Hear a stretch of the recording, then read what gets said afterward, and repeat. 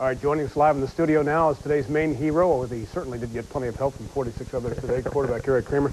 Tell me, I know Johnny Carson's famous in Burbank. Did you ever have a high school game like that in Southern California, like today? Oh, no. Well, we had some exciting ones, but nothing on this level, no way. But, I mean, you personally, have you ever been as on as you were today?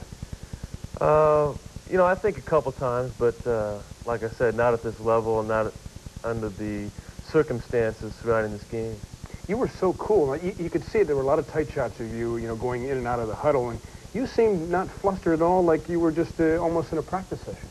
That's what, the optimal condition is to be out there and relax just like you are in practice, and that's the way I felt today. All right, we're seeing some of your throws here. The game plan obviously was to take the short pass, which they were giving you, and these guys were so wide open. You were putting the ball on the money, but they were open. Yeah, that was our game plan going in. They coming in from the last game, they laid off our receivers quite a bit, and we thought there's more opportunities we could have taken than the last game, even though the score was so lopsided. But we just wanted to take advantage of some of those this game. And it seemed to me that once that thing was rolling, why give the ball to Barry, even though he's the best in the game, when you've been so successful throwing the ball? That's right. That's the way this offense should operate. I mean, we should be able to go out and control the game throwing the ball, much the way Houston does.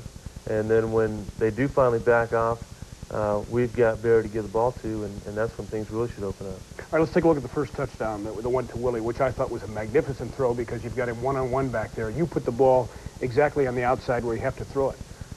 Yeah, he took up the seam here, and the DB had him from the inside, so I just wanted to lay it up to Willie's outside, and he made a great catch. You guys really know each other really well. Oh, yeah. Oh, yeah.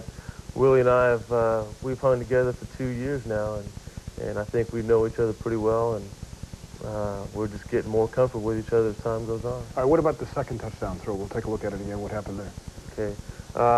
Well, here, as you see, the cornerback comes off and stutters a little bit like he's going to take the receiver in the flat, and that's when I laid it up and Willie over the top. You make it sound so simple. Well, it should be simple. Yeah. There's really not much to it. You just gotta know what you're seeing out there. And like that was the big key today. Got such great protection from the line. I was able to see everything just crystal clear downfield. I can imagine. All right, there was a lot of trash talking on the field. The Cowboys were trying to intimidate you a little bit. Tell the story about Jack Del Rio, what he said to you. Well, the way I can understand it, I heard Jack say something about I was going to lose the game for us if we go out to the first series. And from what I understand, Kevin Glover, our center, turned around and said, "Not," and the rest is history.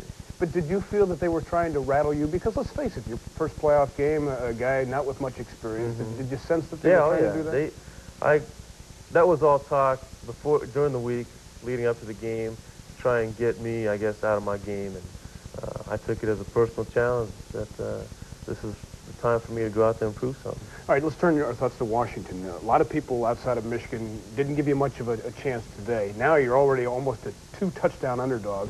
Nobody's going to give you a chance to win this game, but you guys have relished that, don't you? We wouldn't want it any other way, and that's some things never change. Maybe I don't know what's going to happen. Obviously, we're going to have to win the game to get people back on our side. Because I can guarantee it right now, if the questions tomorrow will be asked to you, and I'll be one of them probably asking you, what about the fact the Lions have never won in Washington before? The Redskins have won, I think, 14 in a row against you guys, all this history. What do you say to that? Tomorrow's a new day, and next Sunday is going to...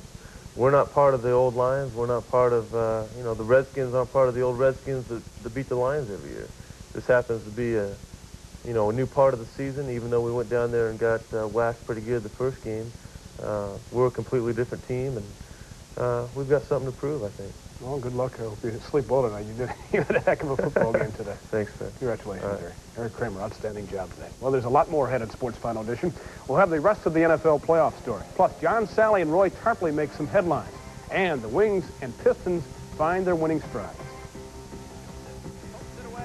McClellan centers it. Can't do the door. Ray Shepard. Oh, what a knocks it home.